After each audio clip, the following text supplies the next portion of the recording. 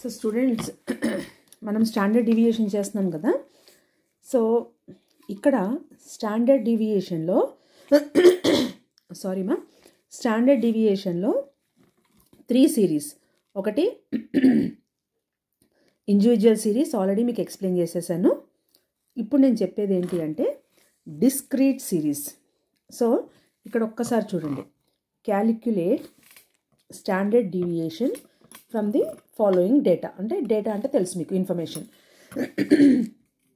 So X values ఇచ్చాడు, F values ఇచ్చాడు. X అంటే ఎప్పుడైనా నేను మీకు చెప్పాను, this is nothing but, X values are nothing but incomes అయినా అవ్వచ్చు, మార్క్స్ అయినా అవ్వచ్చు.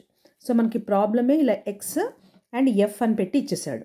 ఓకే, ఎఫ్ అంటే నెంబర్ ఆఫ్ స్టూడెంట్స్ కానీ, నెంబర్ ఆఫ్ ఎంప్లాయీస్ కానీ, ఏదైనా. అయితే మనం కనుక్కోమన్నది ఏంటి?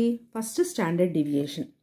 స్టాండర్డ్ డీవియేషన్ కనుక్కోవాలి అంటే ఫస్ట్ దాన్ని ఎలా డినోట్ చేస్తాము? Standard deviation is equal to, standard deviation ఇలానే కదా మనం డినోట్ చేసేది. So standard deviation is equal to under root sigma FD dash X square by sigma F minus sigma FD dash X by sigma F whole square into C. ఇది నాన్న formula. Okay, మరి ఈ sigma FD dash X square అంటే ఏంటో మనం కనుక్కోవాలి కదా. Sigma అంటే తెలుసు, సమ్ ఆఫ్ అంటే టోటల్ ఆఫ్ అని. సిగ్మా ఎఫ్ అంటే టోటల్ ఆఫ్ ఫ్రీక్వెన్సీ, ఇది కూడా తెలుసు మనకి. ఇది తెలియదు, ఇది తెలియదు, ఇది తెలియదు. ఇప్పుడు అది ఈ స్టేట్మెంట్ నుంచి కనుక్కుందాం. ఓకే, సో ఫస్ట్ స్టెప్ 1 ఏంటి అంటే first calculate assumed mean. Okay, that is a. దాన్ని ఏ అని డినోట్ చేస్తాం. అయితే ఈ assumed mean అనేది ఎక్కడి నుంచి తీసుకోవాలి? Select from X values. Okay, select from X values. X values ఉన్నాయి కదా మనకి, 10, 20, 30 ఇలా 70 వరకు ఉన్నాయి. అయితే చాలామంది ఏం చేస్తారంటే ఈ మిడిల్ ఫిగర్ తీసుకుంటారు assumed mean. అవసరం లేదమ్మా, 40 తీసుకోవాలని రూల్ లేదు. అలా 40 తీసుకుంటే ఏమవుతుంది అంటే మీకు మైనస్ వాల్యూస్ వస్తాయి.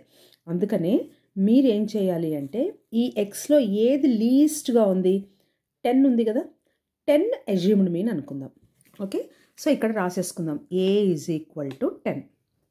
నేను ఏని 10 కింద సెలెక్ట్ చేసుకున్నా.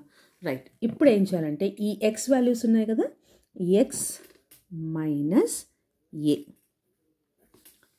ఎక్స్ మైనస్ ఏ అంటే ఒక్కొక్క ఎక్స్ వాల్యూస్లో నుంచి నేను సెలెక్ట్ చేసిన 10 assumed mean తీసేయాలి. ఇది ఫార్ములా, ఎక్స్ మైనస్ ఏ. మరి దీన్ని ఎలా డినోట్ చేయాలి? దీన్ని ఎలా డినోట్ చేస్తామంటే డిఎక్స్. ఓకే, డిఎక్స్ అని డినోట్ చేస్తాం. ఎక్స్ అంటే 10, ఏ అంటే కూడా 10 కదా. సో 10 మైనస్ 10, మీకు ఒక్కొక్కసారి మధ్యలో క్లారిటీ పోతుందమ్మా, కంగారు పడకండి. సో ఎక్స్ అంటే 10, ఏ అంటే కూడా 10 కదా. So 10 minus 10 0. మళ్ళీ ఎక్స్ అంటే 20, ఏ అంటే 10, 20 minus 10 10, 30 minus 10 20, 40 minus 10 30, 50 minus 10 40, 50, 60. Okay, so ఇక్కడ మనకి ఏం కనుక్కున్నాం? డిఎక్స్ కనుక్కున్నాం, అవునా?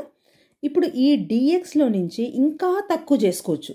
అంటే ఇక్కడ లాస్ట్కి అన్ని జీరోస్ ఉన్నాయి కదా. సో ఇలా డబల్ నెంబర్ కాకుండా సింగిల్ డిజిట్ వచ్చేటట్టుగా చేసుకోవాలి. అప్పటి వరకు క్యాల్కులేట్ చేసుకుంటూ వెళ్ళాలి.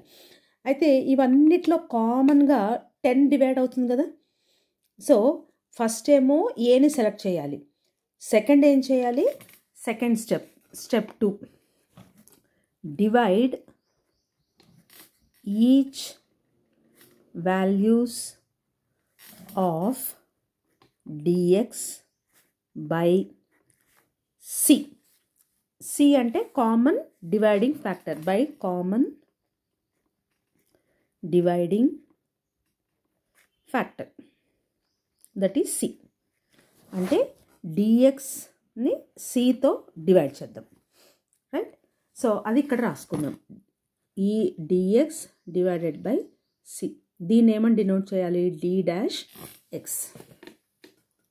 ఓకేనా. ఇప్పుడు చూడండి, డిఎక్స్ అంటే 0 కదా, ఇక్కడ మనకు డిఎక్స్ వచ్చింది.